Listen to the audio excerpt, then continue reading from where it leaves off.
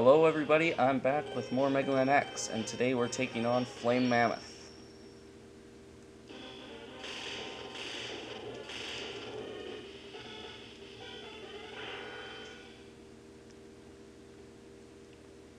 So, Flame Mammoth is strong against Chill Penguin and weak to Storm Eagle's power. This level can be really hard or really easy, depending on if you've done Chill Penguin. So, basically, all this ice at the bottom here would be lava if we haven't done Chill Penguin stage. One of the changes I've done Chill Penguin stage, which will freeze over this lava, and I've done Storm Eagle stage, which disables the electricity in Spark Mandrill stage. Okay, this is the only part I'm going to use save states, because it's really annoying to exit the level and go back in over and over. Basically, this is one of the most precise jumps in the game. I'm going to hold in a charge just because I'm comfortable like that. You have to have the dash and head upgrade, and you have to dash right at the edge of this.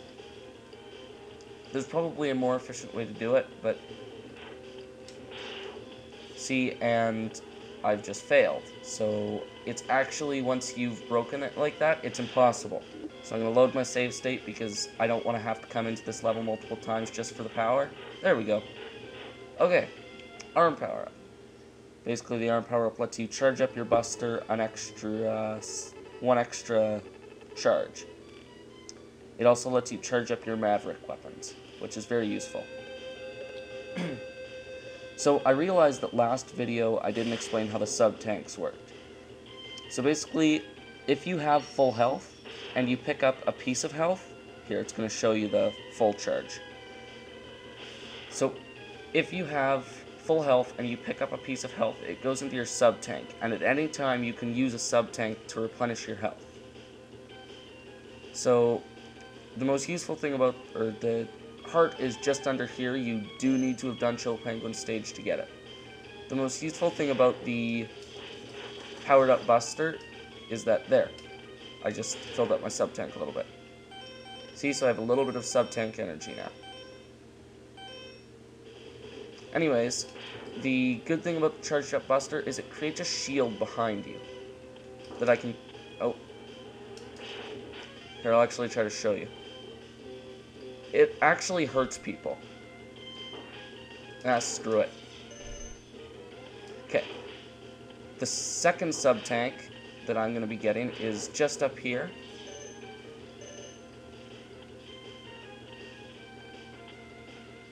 Basically, you dash off the side, and then if you jump off these blocks, it destroys them. So, yeah. And there's another sub-tank. So I'm making good progress on it. I will be showing you how to get the Hadouken.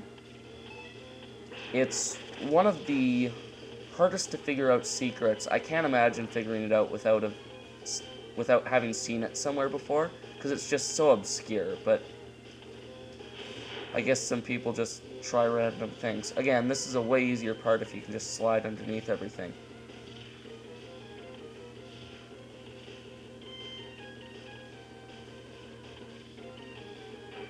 This is one of the more annoying parts of the level. No particular reason. Those are my least favorite enemies in the game.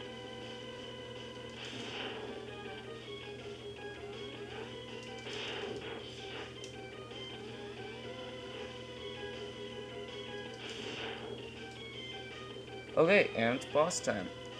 Like I said earlier, I'm going to be trying to Buster this, so we'll see how it goes.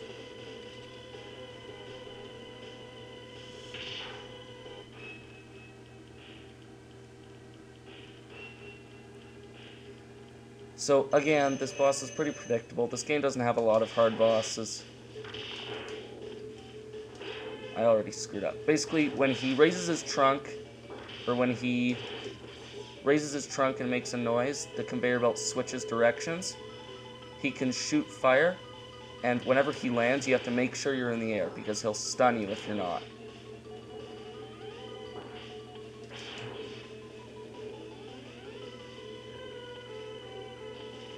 in case of emergency, I will be using the tornado attack to finish this guy, because I don't want to have to redo the whole level.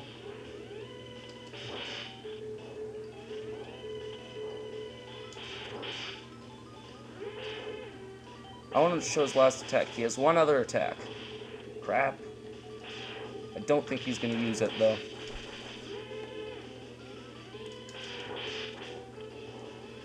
Basically, the attack is he can shoot, like, little balls of goo, and they stick to the conveyor belt. There it is. Basically, they'll trap you if you stand in them, and then he'll shoot fire at you, and the goo will catch fire, doing a lot of damage. But, again, just don't step on it when it's on the conveyor belt. So, that's another boss down. I'm not sure who I'm going to do next. It's kind of a crapshoot from here, because I have... Wait. Yeah, I don't know. I'll decide later. Anyways, I'll see you next time on Let's Play Mega Man X.